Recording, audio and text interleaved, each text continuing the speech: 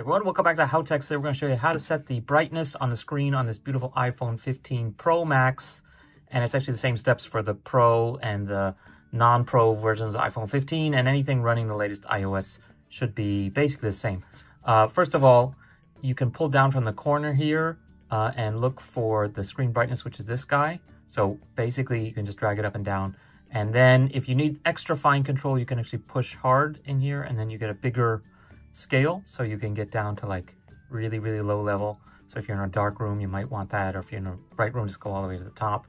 And then you actually get some extra options here, such as turning on dark mode, turning on night shift mode, and then true tone. So just in case you don't know what these are, true tone I think adjusts the color balance depending on the ambient colors in the room that you're in. Night shift changes it to a warmer color. You can see here that you can actually set it.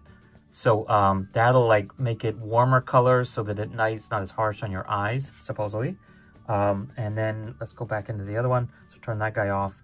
And then dark mode basically changes the like screen background default to dark instead of light. So let's actually pull up here. And so for example, if you're in your app now, the background is black instead of light. So that's just dark mode. If you also want to adjust the brightness here, you can go to brightness and display below general here, and it's that kind of brightness display. And then here you have the same options to do light mode or dark mode.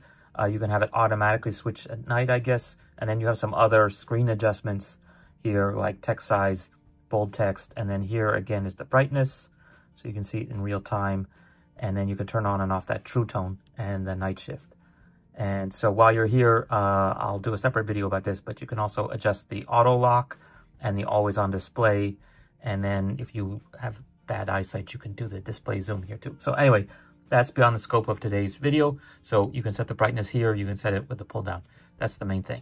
One other thing, this is actually a relative scale. So if I'm in the dark and I set it low, then I go outside and the brightness, it'll automatically like adjust it upwards. It might not go all the way to the top if you set it low, but it will go higher than it was before, if that makes sense. Anyway, that's it for today. If you guys have any other questions, definitely check out our other videos for the iPhone 15 Pro Max and other recent iPhones as well. See you guys next time. Bye. Everyone, welcome back to Howtechs. Today I have a deep purple iPhone 14 Pro. And in today's video, we're going to show you how to insert and remove a physical SIM. So before we start...